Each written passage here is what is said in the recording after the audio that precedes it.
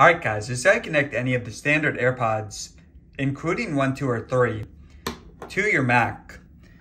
Now it's pretty simple. So in the top right corner, you're just going to find the Bluetooth icon. And at the bottom, press on Bluetooth Preferences. Now if you don't see that option, then in the top right corner, press on the Apple logo. And then press on System Preferences. And just go to Bluetooth. So first, make sure it's turned on.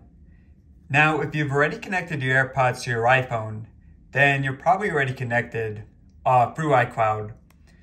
But regardless, you're just going to open it up. Now, if it's already on the list, then you're going to connect to it.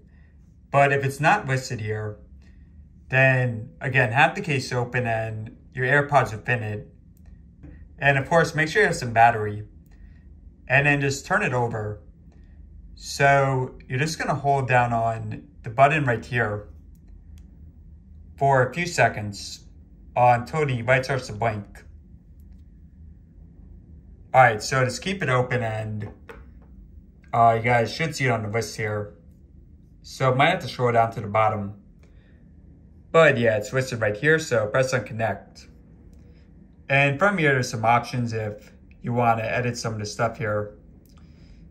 But yeah guys, so if we close it, then it's still going to be synced, but let me just show you in a second.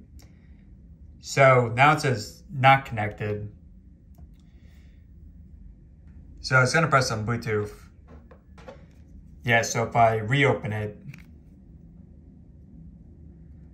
as you guys see, we're connected. And yeah, that's all there is to it. So hopefully this helped out.